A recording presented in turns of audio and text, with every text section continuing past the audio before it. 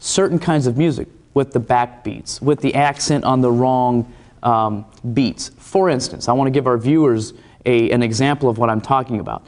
If we are listening to a song, and I'm going to use a simple song like Jesus Loves Me, and I'm just going to say, Jesus loves me, this I know, for the Bible tells me so. The emphasis is on the one beat, okay? It's more of a march. Bum, bum, bum, bum, bum, bum, bum, bum, bum, right?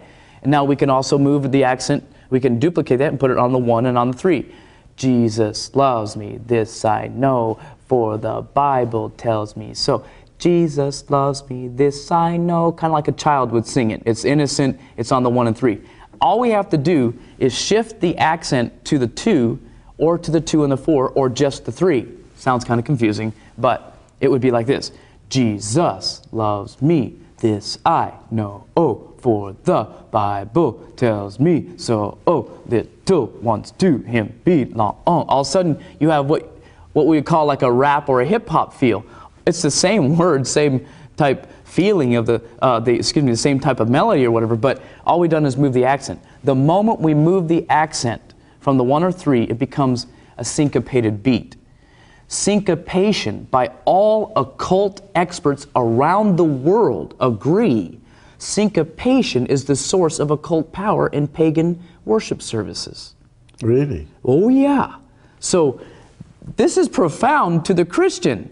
Now we're in our homes, we're in our cars, listening to Christian music that has all these beats and syncopated things in it, and we're going, oh, this is great, this is wonderful. What it actually does, just like it does to ancient voodoo worshipers and modern-day voodoo worshipers in their religious services, is it short-circuits the frontal moral lobe. It gets them to a place to where they can become possessed. It's called the place of the crossroads between the physical and the spiritual.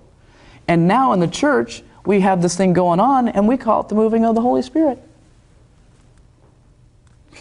That's pretty profound thinking. That's pretty profound, yeah. Okay, so all of a sudden, we're getting our mind going, and we're getting, not our mind going, we're getting our emotions going. We're taking that frontal moral lobe and we're casting it off, and whatever the preacher's preaching goes in without interpretation. God said no. Reason with me. So I know right there, that is not of God, it's of the devil. Because the devil doesn't want us to reason out who he is, because if we really reasoned it out, what he stood for, and what he's trying to do for us, we would run from him. Exactly. But because we're adopting his things, and we're embracing his stuff, if you will, and his music, we run to him and run away from God. Is it working? Yeah, it's working. It's very powerful. And so the reality is, yes, music can profoundly influence our characters.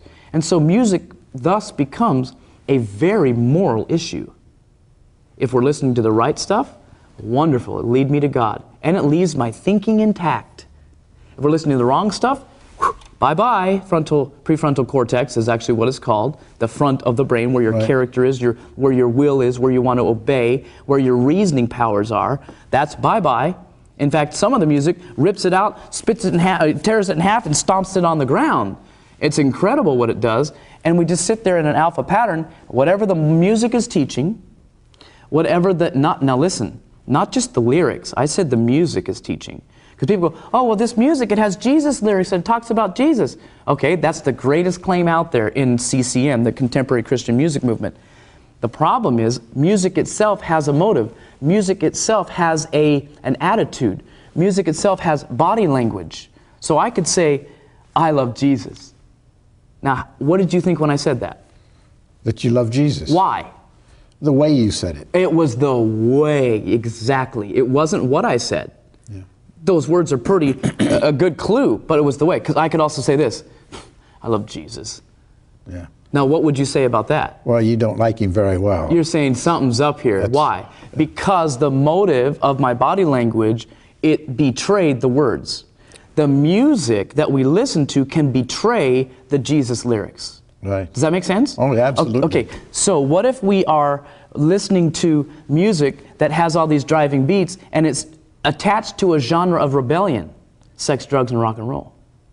It undermines the Jesus message. Absolutely. And everybody knows that except for the Christians. Well, It's incredible to me. Okay, now.